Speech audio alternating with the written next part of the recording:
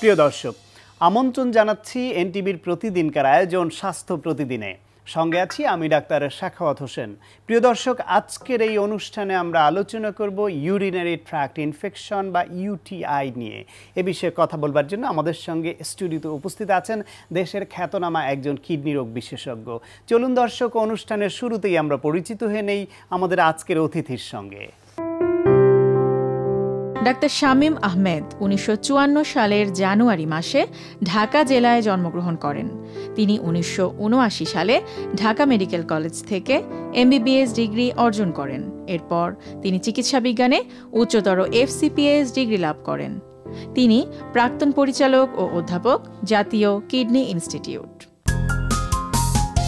Sir, আপনাকে আমন্ত্রণ জানাচ্ছি আমাদের অনুষ্ঠানে। ধন্যবাদ ডক্টর স্বাগত।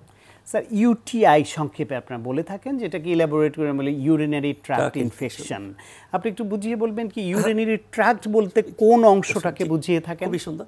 আমাদের দুই দিকে দুটি সিমের বিচির পত্রে 9 থেকে 11 সেন্টিমিটার, দুইটা কিডনি, এবং কিডনি তারপরে যে অংশটা ফার্নেল শেপ পেলভিস বলি, তারপরে মূত্রনালী, এই মূত্রনালী ব্লাডার মূত্রথলি পেতে ঢোকার পরে তারপরে পেশাবের রাস্তা দিয়ে বের হয়ে গেল। ছেলেদের ক্ষেত্রে পেশাবের রাস্তার ভিতরে একটা গ্ল্যান্ড থাকে, প্রোস্টেট গ্ল্যান্ড।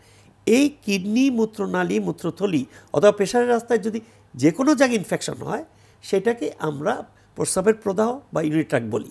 এটাকে আমরা দুইটা ভাগে ভাগ করি, আপার অ্যান্ড লোয়ার। কেন? দুইটার চিকিৎসা ব্যতিক্রম। যদি কিডনিতে ইনফেকশন হয়, তার ট্রিটমেন্ট প্রোটোকল এবং ডিউরেশন নিচের যে মূত্রথলি পেশাবের তার চেয়ে অন্যরকম। আবার প্রোস্টেট গ্ল্যান্ডের ছেলেদের ইনফেকশন হলে সেটারও চিকিৎসা এবং অ্যান্টিবায়োটিক্সের প্যাটার্ন এবং ডিউরেশন অন্য। সেই জন্য একটা হলো এটা হলো সিম্পল ইউটিআই। আর যেটা কমপ্লিকেটেড ইউটিআই, অর্থাৎ যখন পেশাবের প্রদাহ আরও কিছুর সাথে জড়িত থাকে, যেমন রাস্তার ভিতরে পাথর আছে, ব্লক আছে, অথবা ডায়াবেটিস রোগী ইমিউনোসাপ্রেসড, অথবা ট্রান্সপ্ল্যান্ট রোগী ইমিউনোসাপ্রেসড দিচ্ছি, অথবা যে কোনো কারণে আপনার ইমিউনিটি কম, সেটা হলো ড্রাগের কারণে, স্টেরয়েড জাতীয় ওষুধ ইমিউনিটি সাপ্রেশন আছে। এইখানে ক্ষেত্রে এটা কমপ্লিকেটেড ওয়ে। কেন এটা? কারণ দুই জায়গার চিকিৎসা দুই রকম এবং duration of treatment is different. আবার রেনাল ফেলুর থাকলে তার চিকিৎসার জন্য অ্যান্টিবায়োটিক্সের প্যাটার্নও একটু ভিন্ন ধরনের হয়। একজন মানুষের ইউটিআই বা ইউরিনারি ট্র্যাক্ট ইনফেকশন হয় কেন, এর প্রধান কারণগুলো কি? এবং আপনি বলছিলেন যে পুরুষের তুলনায় মহিলাদের বা মেয়েদের একটু বেশি হয়, তার কারণটাই? এটা খুবই সুন্দর প্রশ্ন। দেখুন, এই জীবাণুটা কিন্তু পায়নালীর থেকে আসে, এটা বাইরের থেকে আসে না। যে জীবাণুটা খাদ্যনার পায়নালীতে থাকে তখন এটা কিন্তু কোনো ক্ষতি করে না। যখন এটা পেশাবের রাস্তায় ঢোকে তখন এটা ইউরিনারি ট্র্যাক্ট ইনফেকশন মানে প্রদাহ করে থাকে। এটা নির্ভর করে যে কতটুকু ব্যাকটেরিয়া গেল, আমার বডির রেজিস্ট্যান্স কী, এবং এই জীবাণুর ভিরুলেন্সটা কী। এখন মেয়েদের পায়নালী পেশাবের রাস্তা খুব কাছাকাছি এবং ছেলেদের তুলনায়, সেই জন্য মেয়েদের ইনফেকশন খুব অহরহ হয়ে থাকে এবং খুব অনেক সময় এটা প্রবলেম আকারে দেখা দেয় যখন তাদের ডায়াবেটিস থাকে, অথবা যখন কোনো অবস্ট্রাকশন থাকে, তখন বারে বারে হতে থাকে, বারে বারে আমাদের কাছে আসে। তো কাজে এটা হলো, এটা মেইনলি জীবাণু দিয়ে হয়, কিন্তু অনেক সময় এটা ফাঙ্গাল ইনফেকশন, ভাইরাল ইনফেকশন দিয়ে হতে পারে, বাট 95% হলো জীবাণু ব্যাকটেরিয়া দিয়ে হয়ে থাকে। এর কি মেয়েদের ক্ষেত্রে ইউরোজেনিটাল হাইজিন মেনটেনেন্স কিংবা অনেকে যে দীর্ঘ সময় প্রস্রাব ধরে রাখা, বিশেষ করে আমাদের শহরে জীবনযাপনে বাইরে রাস্তাঘাটে সব জায়গায় প্রস্রাব করার ওইরকম সুব্যবস্থাও নাই, ফলে অনেকে বাধ্য হন, এগুলি কি ইউরিনারি ট্র্যাক্ট ইনফেকশনের কোনো ভূমিকা রাখে? আমি বলি যে আপনার যে জীবাণুগুলি নাম্বার অফ ব্যাকটেরিয়া ঢুকলো, যদি আপনি পেশাব করেন এর সাথে জীবাণু কিছু বেড়ে যায়, তো একটা প্যাথোজেনিসিস মানে ঢুকলেই যে ইনফেকশন করবে তা না, ওইটার প্যাথোজেনিসিস থাকতে পারে, নম্বর ব্যাকটেরিয়া থাকতে পারে, ইপিথেলিয়াল লাগার পরে তারপরে ইনফেকশন করে। তো আপনি যদি পেশাবটা করে দেন, এই ফ্লোতে জীবাণুগুলি বেড়ে যায়। আর কিছু কিছু জীবাণু আছে যেমন সুডোমোনাস, এগুলি কিন্তু কম ব্যাকটেরিয়া ঢুকলেও করতে পারে, এটা ভিরুলেন্স বেশি। তার কাজে দিস ইজ ওয়ান ফ্যাক্টর।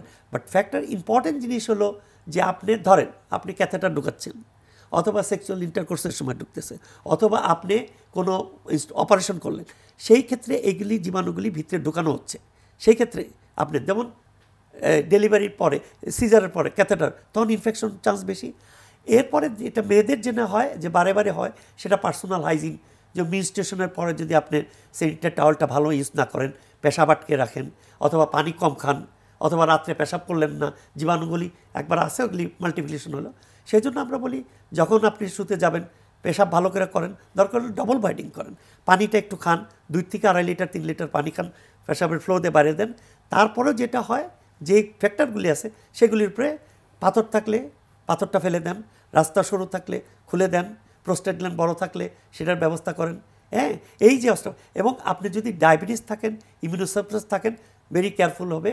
এবং আমরা সেই ক্ষেত্রে অনেক সময় প্রোফাইলেকটিক চিকিৎসা দিই, অর্থাৎ অ্যান্টিবায়োটিক্স দেই এবং 3 থেকে 2 মাস।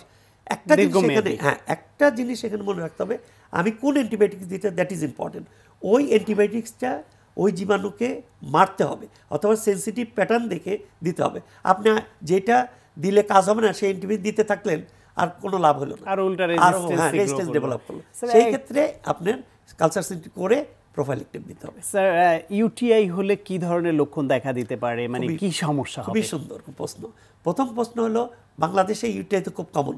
প্রথম হলো একটু পেশাবে জ্বালা পড়া এবং বারে বারে পেশাব হওয়া, পেশাবের সাথে রক্ত যাওয়া, একটু জ্বর হওয়া এবং খারাপ লাগা, লো গ্রেড ফিভারও হতে পারে। এটা হলো লোয়ার ইউটিআই। আর আপার ইউটিআই হলো যখন কিডনিতে হয়, একটু ব্যথা করা, একটু জ্বর, কেঁপে জ্বর আসা, সেটা কিন্তু খুব। আর তাছাড়া আপার ইউটিআই হলে লোয়ার ইউটিআইয়ের উপসর্গগুলির সাথে থাকে। আপার ইউটিআই খুব সিরিয়াস কন্ডিশন, ওই ক্ষেত্রে আপনার আইভি রুটে অ্যান্টিবায়োটিক্স প্রথমে দিতে হবে। 4-5 দিন দেওয়ার পরে অ্যাটলিস্ট 14 দিন অ্যান্টিবায়োটিক চালাতে হবে ওই কালচার সেন্টারে। লোয়ার ইউটিআই আমরা 5 দিন ট্রেডিশনাল দিয়ে দিই।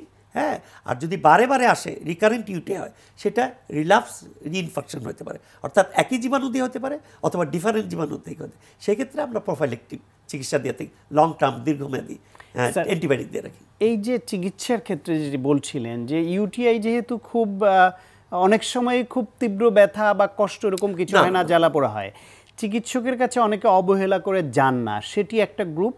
আরেক গ্রুপ আছে যারা চিকিৎসকের কাছে হয়তো গেলেন, আপনি অ্যান্টিবায়োটিক দীর্ঘমেয়াদী দিলেন, কিছুদিন পর তখন যখন তার লক্ষণ চলে যায়, সিমটমলেস হয়ে যায়, তখন মনে করেন যে আমি তো ভালো হয়ে গেছি। তখন অ্যান্টিবায়োটিক যদি ফুল টাইম যে কাভারেজ, সেটা যদি ডোজ কমপ্লিট না করে, এই ক্ষেত্রে কি ক্ষতি হতে পারে? এই ক্ষেত্রে একটা হলো যে রেজিস্ট্যান্স হয়ে যায়, যে আপনি যে অ্যান্টিবায়োটিকটা দিলেন, যে কমন অ্যান্টিবায়োটিক্সটা, এরপরে যখন কালচার করবেন ওইটা পাওয়া যায়। আরেকটা কথা আমি বলিনি, অনেক সময় যে অনেক মহিলারা আসেন যখন ওই যে ডিজিডিয়া ফ্রিকোয়েন্সি সিন্ড্রোম, এটা জানতে হবে। যখন কোনো জীবাণু পাওয়া যায় না, ভাইরাসও পায় না, তখন তারা বলে যে আমার পেশাব বারে বার হচ্ছে, কিন্তু আমরা ইউরিনেও পাই না, পার্সেলও পাওয়া যায় না, অনেক সময় পার্সেল থাকে, কালচারে কিছু পাই না। সেই ক্ষেত্রে আমরা অ্যাসুরেন্স দিই, পানি একটু বেশি খেতে পারে, একটু সিডেটিভ আমরা দিয়ে দিই। এটাও কিন্তু বেশ বারে বারে আসতেছে যে আমার তো জ্বালা, কিন্তু কিছুই পাওয়া যায় না। এখানে একটা কথা বলি, অনেক সময় পার্সেল পাওয়া যায় কিন্তু জীবাণু পাওয়া যায় না, সেটা আবার একটু প্রবলেম। সেটা একটু টিবির জন্য হতে পারে, ফাঙ্গাল ইনফেকশন, ক্যালামিনাল ইনফেকশন। সেই ক্ষেত্রে একটু সতর্ক থাকতে হবে যে আমি কি ওইটা মিস করতেছি নাকি ওই ডায়াগনোসিসটা। অনেকে আসে কালচারে কিছু পাইবেন না, কিন্তু পার্সেল যাচ্ছে, মানে পুষ্কনিকা যাচ্ছে।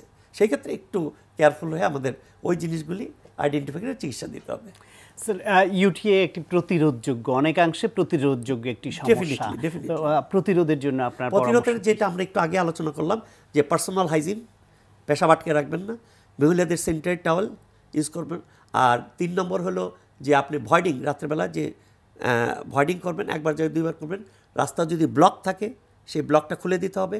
প্রোস্টেট গ্ল্যান্ড বড় থাকলে তার চিকিৎসা করতে হবে। এবং যদি রিকারেন্ট হয়, ডায়াবেটিস যদি থাকে, ডায়াবেটিস কন্ট্রোল করতে হবে, দেন অ্যান্টিবায়োটিক্সটা ভালো মতো কাজ করবে।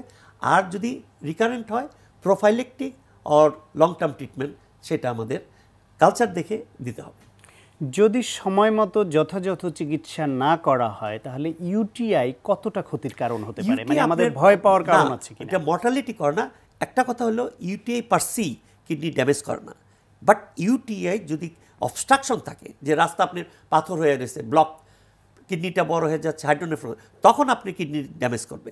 সো ইউটিআই পার সি ড্যামেজ করে না, বাট কমপ্লিকেটেড ইউটিআই হলে ড্যামেজ করবে। যেমন পাইলোনেফ্রাইটিস যদি হয়ে যায়, অবস্ট্রাকশন, ডায়াবেটিস যদি থাকে, অবস্ট্রাকশন থাকে, সেই ক্ষেত্রে ওই কারণটা খুলে দিয়ে তারপরে চিকিৎসা করলে কিডনির কোনো ড্যামেজ হবে না।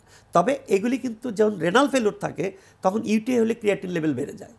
ডাক্তার সাহেব, আমার ক্রিয়াটিন 2.5 ছিল, আমার জ্বর হলো 5 দিন 7 দিনের পরে আমার ক্রিয়াটিন 3.5 হয়ে গেল। এটা হলো ইউটিআই মানে প্রিসিপেট করে যে ইনফেকশনটা, ইউরিয়া ক্রিয়াটিন বাড়িয়ে দেয়, রেনালের কার্যক্ষমতা কমিয়ে দেয়।